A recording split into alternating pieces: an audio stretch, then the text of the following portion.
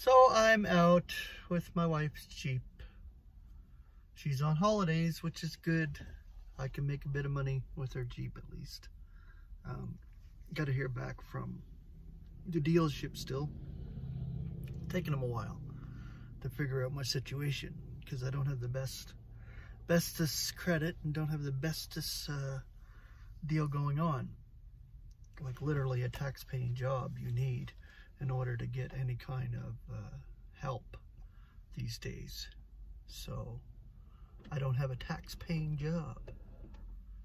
This year I have to pay my own taxes, which I owe the government like almost $5,000 now, completely and fully after doing my taxes this year, which sucks. They want all their crappy COVID money back, which sucks, but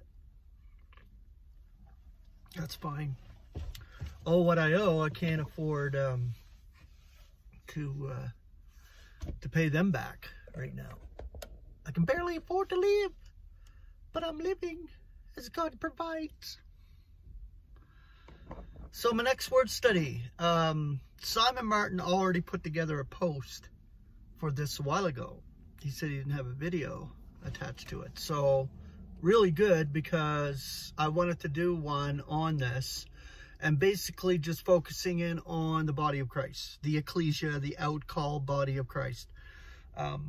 There's ecclesias mentioned throughout the scripture, but mistranslations of the word church, which I don't like using at all, that word, because it just associates it with religion and Christianity. And I prefer to use ecclesia or ecclesia, which is the outcall company of believers.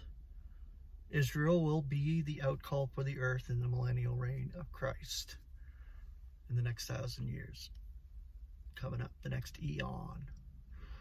But we, as members of the body of Christ, are outcalled for the celestial realms. We will exist among the celestials. We will do all our administrating of the universe through Christ from that vantage point. So, the beautiful part is that. So the word ecclesia, this is the word study coming up. Have a beautiful day. Grace and peace.